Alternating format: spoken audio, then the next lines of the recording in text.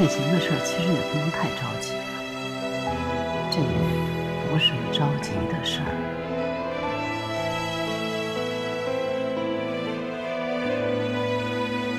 怎么了？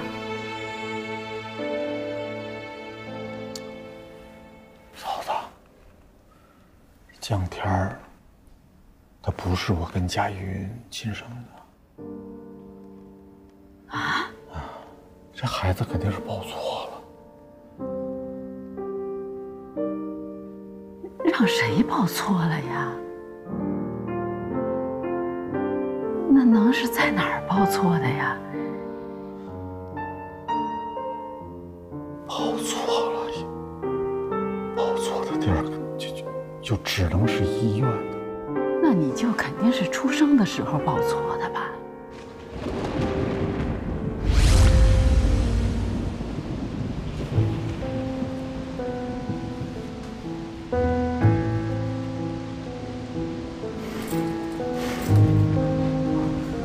大包雨而已，没事的啊。大哥大嫂，大包雨没事。孩子呢？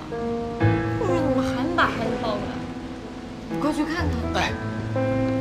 全体人员注意，大暴雨致使山体滑坡，请服从指挥，安全撤离。穿好衣服，快转移。孩子呢？有营养师、护士才能会照顾好的。哎呀，你别管我了，起来去看孩子。行，我去。哪儿啊？我这在。这儿，我们家女儿哪个是我们家？右边这个是，左边是男孩。慢点，不。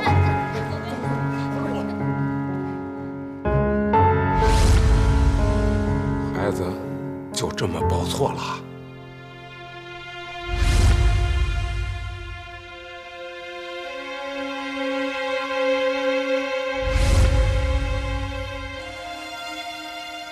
亲闺女在哪儿呢？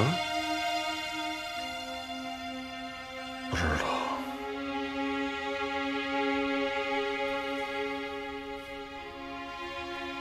行了，你也别跟着裹乱了你。最关键的是，这孩子他到底让谁家给抱走了？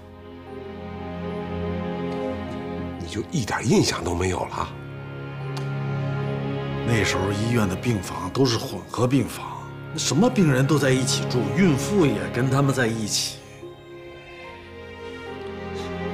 哎，我记得依云是在曹阿姨他们老家那个医院生的江天啊。是。对。那天呢，我跟依云呢去看妈，回来的路上呢，他就早产了，就住进那个医院了。这事儿还真是不能跟江天说。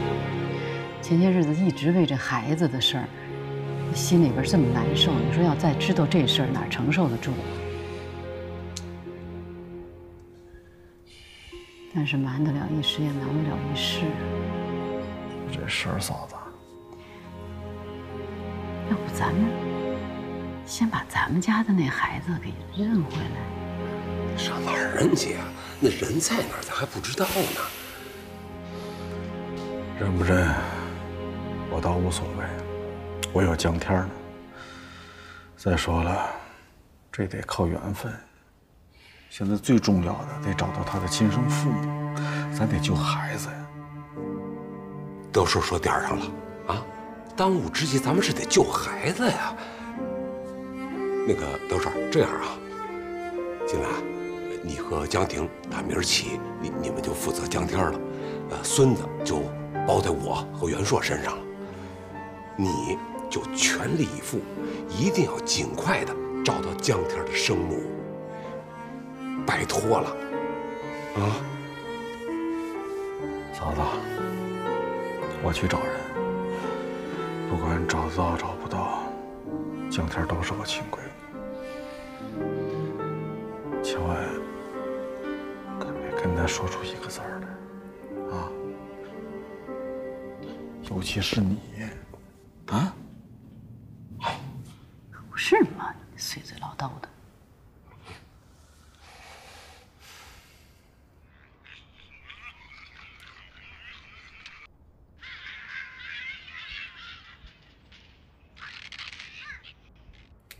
要不怎么孩子生下来是这样啊？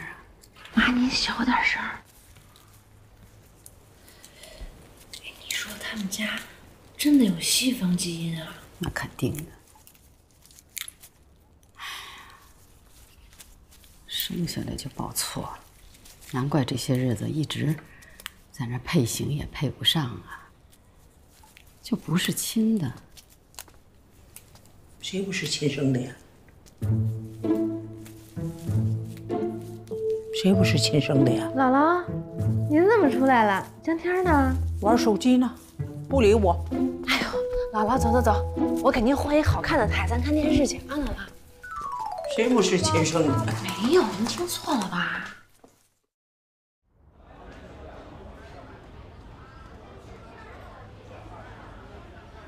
豆叔，我先自罚3个。第一个呢，我不应该怀疑江天，让孩子受委屈了。我给江天赔礼道歉。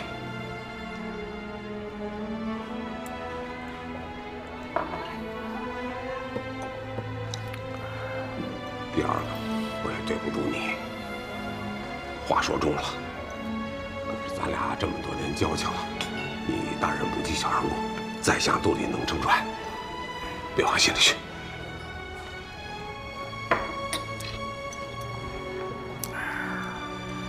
第三个，就当我是老糊涂，我老混蛋了。我对不起依云啊。千万别这么想，依云她也不知道这个江天不是亲生的呀，是吧？她一直都以为是自己亲闺女呢。再者说了，就是养咱们江天那家人，他们肯定也不知道报错了。要知道的话，人家早找上门来了，对吧？将心比心，哪个当父母的不愿意见自己的亲生孩子呀？你呀，得管住你的嘴啊！这事儿可千万不能让江天知道，啊！不能够，不能够了！你这个嘴呀，你就是管不住，你上把锁不行。好啊，好，我答应你的事儿，我专门为这件事儿上把锁，加密的，好不好？大帅，你得抓紧时间想想这江天的亲爹娘他在哪儿呢？啊，我这孙子还等着他们救命呢，是吧？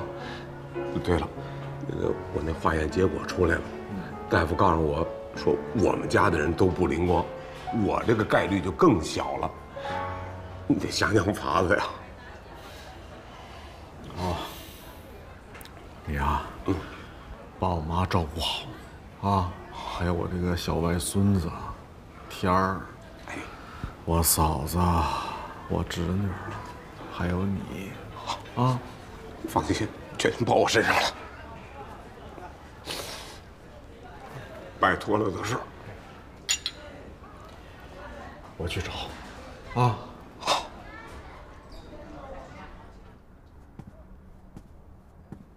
天儿，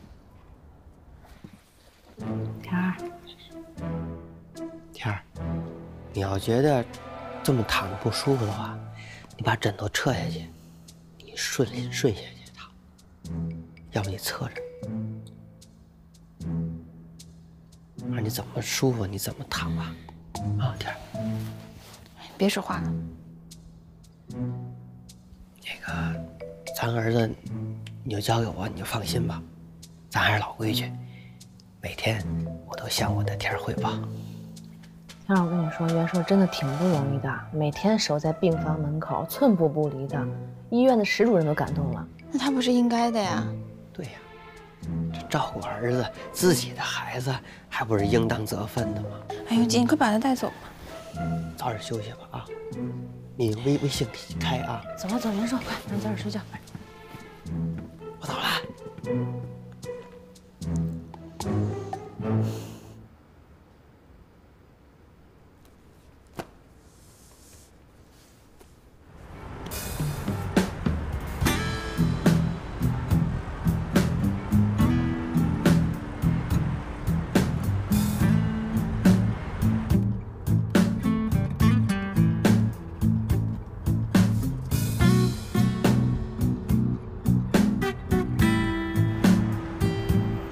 才，你查了吗？我要78号。什么78？啊，没跟你说。我相信你的眼光啊，这个你自己看着办吧。哎呦，你这决策的事我可定不了。到时候开股东会的时候啊，你自己先审审，啊，主要是吴淡如、马翔，啊，你肯定能搞定。这2天我实在太忙了，就先这样啊。哎，吴淡如。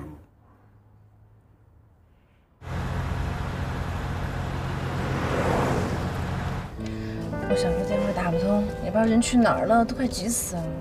是，我也喂了半天了，一个也没回。我这20多年了，这不是亲的也是亲的呀。是啊，我小时候现在亲生女儿站在我面前，虽然说有血缘关系，可是我真的不知道该怎么办。我跟江天有20多年的情分了。这样吧，我回去吃口东西，洗个澡，换套衣裳，你再把我送回来啊！我爸一人盯着不行啊，我得盯着。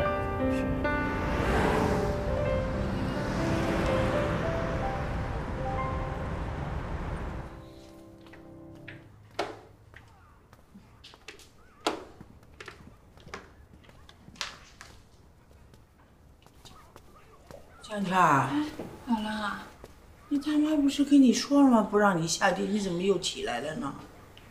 姥姥，我爸呢？哎呦，你爸呀，真是又要养家，又养孩子，不容易吧？啊，哎，对你大妈呀，给你熬了一点小米粥，你赶紧把它喝了，养养啊！好，姥姥，你快去看电视吧啊！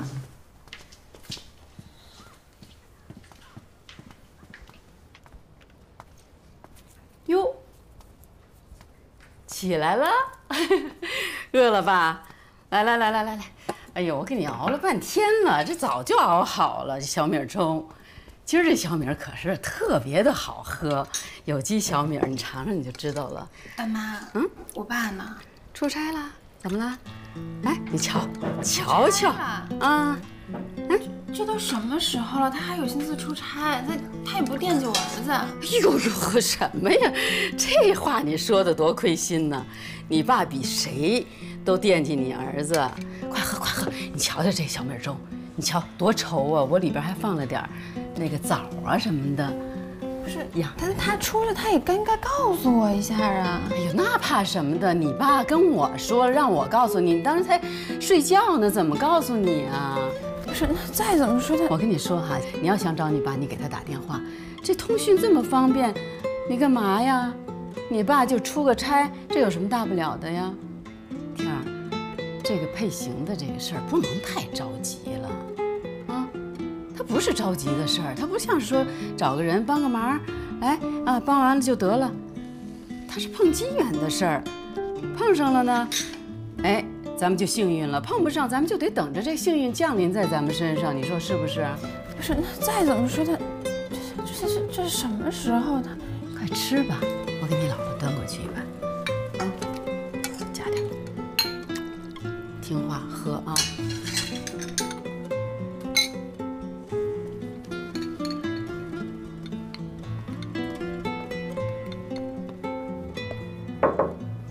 找谁？不找谁。麻烦您给我查一个病历吧。查病历啊？哪一年的？叫什么名字？叫贾依云。依云，93年的，区卫生院的。93年的区卫生院的病历肯定没有了，20多年了，怎么可能有？像这种医院，它也就保留10年的病历，像你这个区卫生院的，它更没有了。不是那93年区卫生院那个妇产科大夫，能不能帮我查一下？那我还都有谁？帮你查查看吧啊。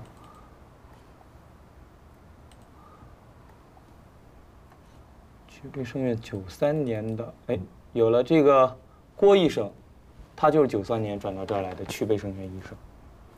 有没有地址给我一个？问题上海市。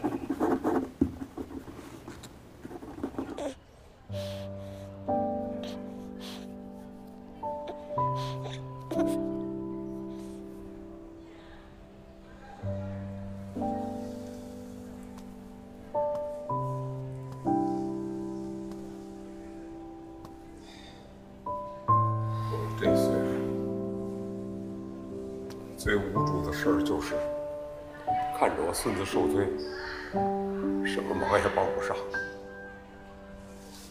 心里边别提多难受。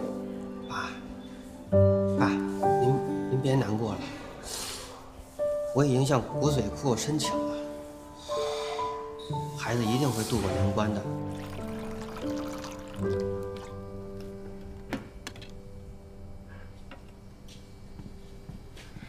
请喝茶。谢谢。想问一下，你找我爸有什么事儿吗？我就是想找郭大夫打听一下，20年前在区卫生院，他老人家还有没有认识妇产科大夫？去卫生院是老早以前的事儿了，是。那个卫生院早就没有了。哎，你找他们有什么事儿吗？我呢，也不瞒您，我女儿报错了。啊？还有这样的事儿？不过也能够理解，找到亲生的，即使不认，能够见一面也是好的哈。只不过我爸在世的时候，很少跟我提去卫生院的事儿，也没见什么人来往啊。您父亲有没有那时候工作的一些朋友的电话呀，或者联系方式啊，或者是相片之类的一些东西？没有，相片有的。这都是我爸以前的照片。我爸过世以后呢，我就整理出来，也给自己留个念想。你看一下，这些都是他早期的照片，你看看有没有你认识的人？是您父亲是吧？啊，对。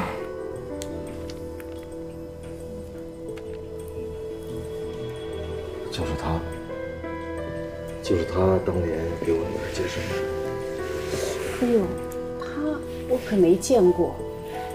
不过，其他的人，他我认识，要不我给你打个电话问一下。谢谢你，谢谢你。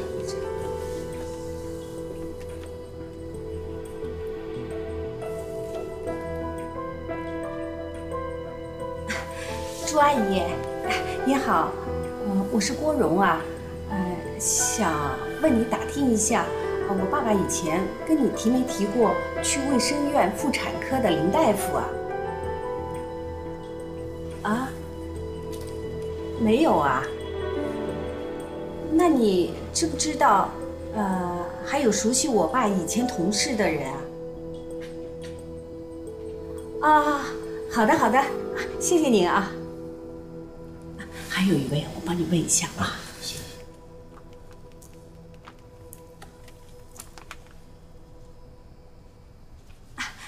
谢伯伯，你好，我是郭长林的女儿郭荣，想跟您打听一个人，就是原区卫生院的妇产科的林大夫，您还了解吗？林大夫是不是林凤霞呀？原来区卫生院没进妇幼之前就退休了，我2年前见过他一次，他腿有点不好，有点风湿，后来听说被他外甥接走了，无儿无女的，年龄大了没人照顾，说是把城里的房子给卖了。那您知道他接到哪儿去了吗？好像叫什么甄家庄，说是一个什么自然保护区，那山里啊负氧离子高，易于养老，不过我也没去过，不知道在哪儿。那您还知道还有谁认识林大夫吗？我认识的人啊，都向阎王爷报道去了，还真没人认识他。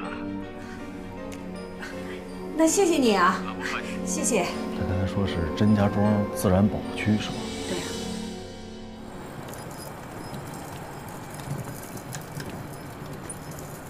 德顺公司的。对对对，江董最近家里有点事儿，以后物流这块呢，我和你对接。哦，你们那个德顺啊，跟我聊过很多次了，说什么跨境电商啊、互联网加啊、4库啊什么什么的，说的我脑袋都大了。不过我是认为你们这个跨境电商很有发展前途，这就是我们策划的方案，您先看一下，如果需要补充，我们再交流。行，那我先看看啊。你看啊，这是整个这个项目的规划。要是能找到的话，概率也是挺高的。概率挺高的，挺高的。什么概率挺高的？啊，那个景天，你怎么跑出来了啊？这月子里不能到处乱跑，你回来才受了风呢，麻烦了。没事爸，我不冷。什么不冷啊？你这医院里边的空调都开着呢，那吹出来就是穿堂风，月子里坐下病那就麻烦了。我在家里待的不踏实，得守在这儿，我心里也舒服一点。咱们其实也帮不上什么忙，你现在主要的是回去好好休息。可是，爸，我就不说了，就待一会儿，好吧？你们俩先聊着，我去买瓶水去啊。那您去啊。好。媳妇儿，有什么话你吩咐吧。你爸刚刚说的话什么意思呀？他埋怨什么呢？埋怨我生了这样的孩子？怎么是埋怨呢？他是着急，他恨不得他替孩子生这病去。那着急也不能这么说呀。再说了，我儿子多漂亮呀！是啊，他不是着急这配型吗？你说咱孩子这模样，这配型……这模样跟配型有什么关系啊？你说的是人话吗？别人怀疑我就罢了，你还怀疑我跟凯特？没有，绝对没有。我向你保证啊，我绝对没怀疑你。没有啊？那谁去瑜伽馆打的卡特？你看你说这话，你就越说越不像话了。那江叔爸还打过凯特呢，我说什么了？你提我爸干嘛？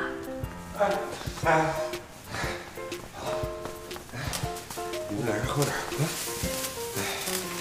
我呀，刚才想好了，今儿晚上你们俩都回去，就我在这儿盯着。那个袁硕告诉我了，说他在那个骨髓库都登记了，在国际那个骨髓库也挂上号了，是吧？你们都先回去，你换衣服，好好的照顾照顾小天。啊，行，走吧。行，走吧。对，听爸的，没事。听爸的，就是心。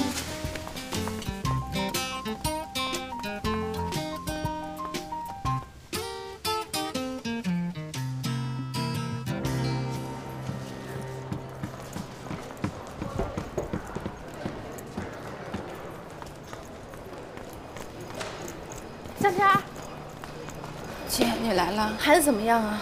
刚在骨髓库做了申请，现在等着配型呢。姐，你看这事儿。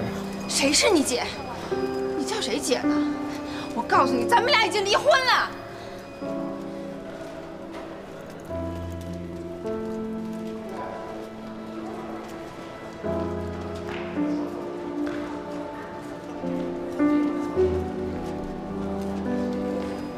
这片还没掀过去呢。你说翻篇就翻篇啊？这全国人民都知道，哺乳期离婚法律不允许。你这么快想让张天忘了，可能吗？这也不是我本意呀，我冤。你别跟你下手了，咱们走。姐，哎呦，叫什么叫？回去看看你儿子，有事给我打电话。天儿，以后出来不能不打招呼了啊。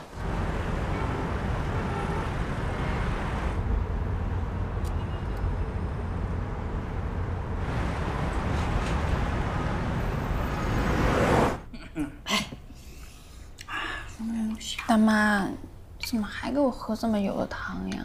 油嘛，哎呦，我瞥了无数遍，你瞧瞧，这哪有一颗油星啊？我这汤里边可是搁了好多的补药，这是药膳汤，知道吗？听话，得多喝汤才行呢啊！那你先吃点菜。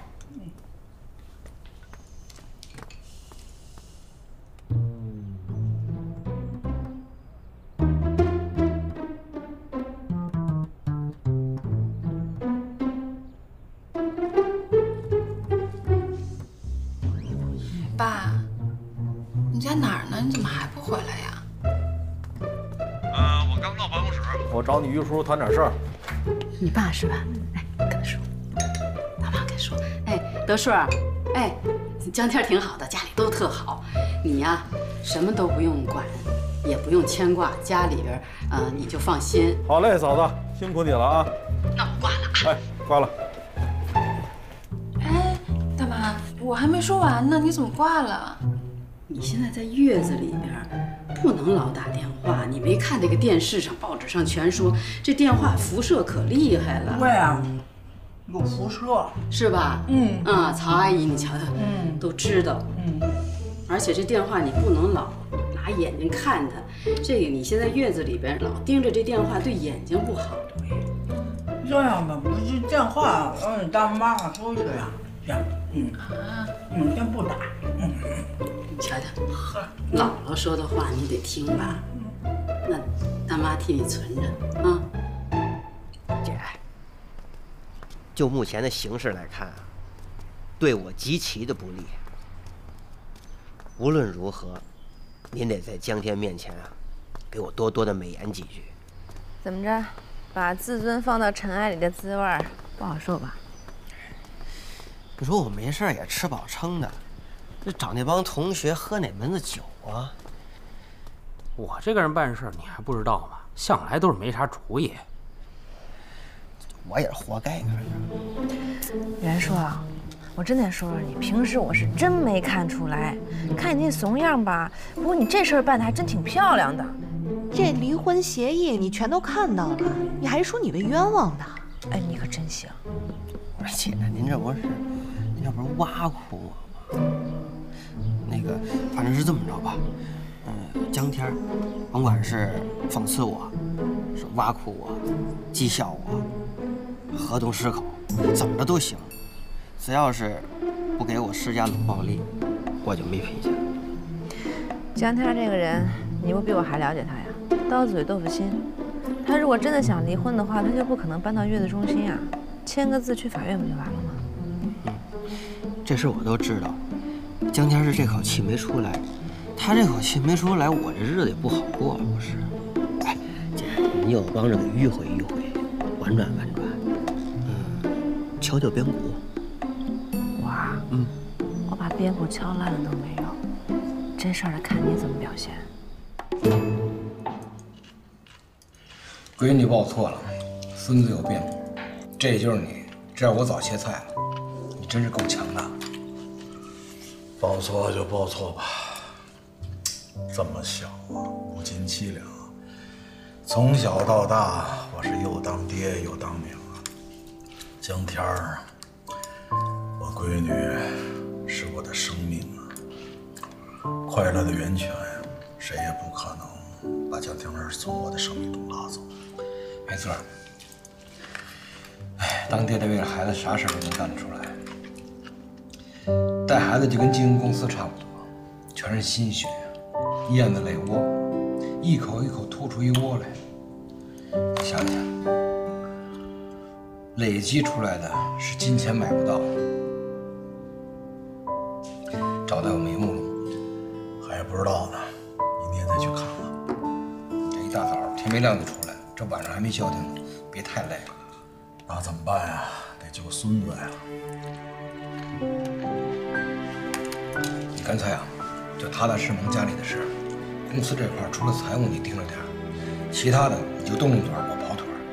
有条件我上，没条件我创造条件也给他拿下。我没有看错你。要每天跑着江天的身世，是不是想起我依云嫂子来了？你依云嫂子也不知道孩子报错，那肯定。算了，不说这事儿了。那个私库项目，就盯紧点呗。你放心吧，我找肖伟勇联系过了，数据我们也进行过分析，只有针对性才能做出可信的安排。哎，另外你把那个旅游项目那块联系人也给我，你省得再管了，我都负责起来。回头把名单给你啊，我先跟他们打声招呼。别喝点回去早点睡啊。遗传学的东西非常复杂，三言两语是讲不清楚，而且医学上也没有研究透。但是有一点，如果能找到江天的父母或者他的兄弟姐妹，概率还是非常高的。我知道了，谢谢主任。应该的，外甥女儿就交给你了。您放心吧。辛苦了。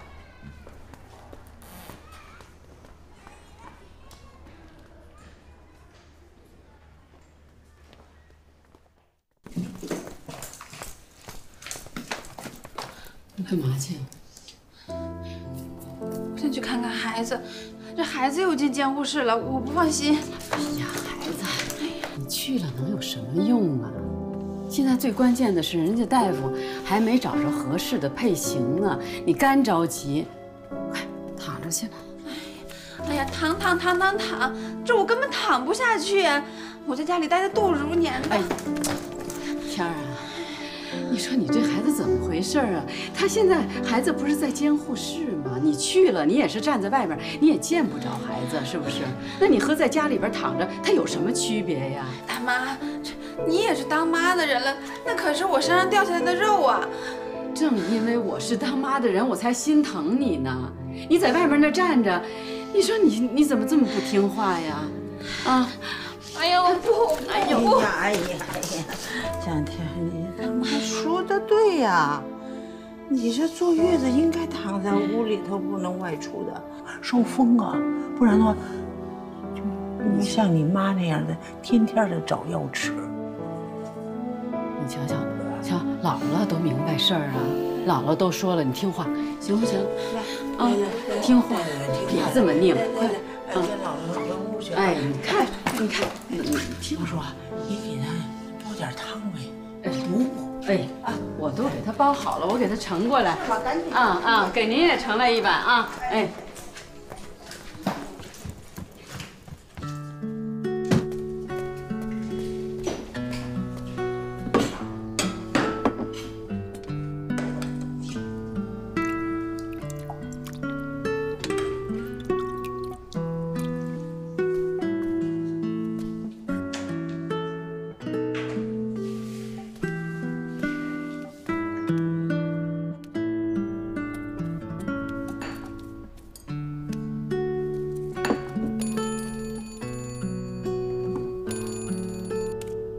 喂，袁叔啊，爸，我孙子出重症监护室了。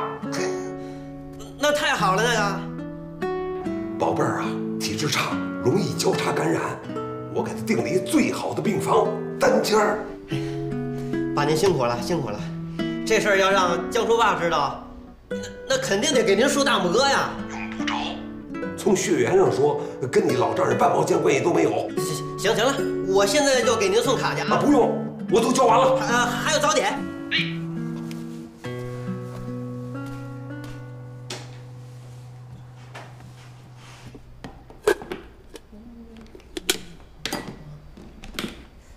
太好了！